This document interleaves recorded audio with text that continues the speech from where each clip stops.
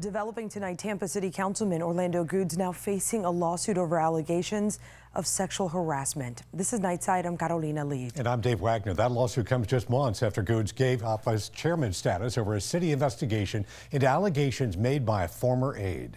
10 Tampa Bay's Angelina Salcido is at City Hall tonight. Angie, the lawsuit was just filed today. Lawsuit filed by the former aide for herself and on behalf of her daughter. That is making many of the same allegations made during the city's investigation.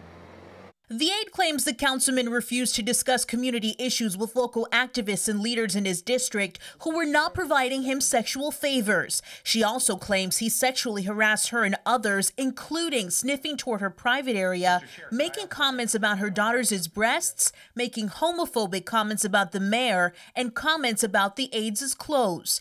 The city hired a third party to investigate these claims, and in March, the Trenum Law Legal team found 18 of the 19 initial allegations were likely to be credible.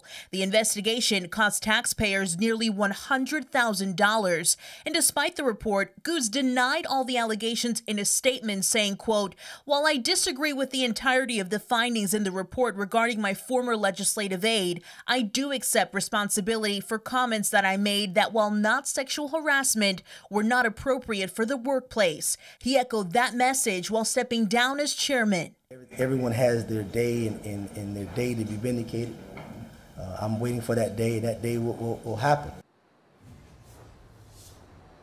Now, Councilman Gudes is still serving District 5 despite stepping down as chair. The legislative aide is asking court for more than $30,000 in damages tonight as well.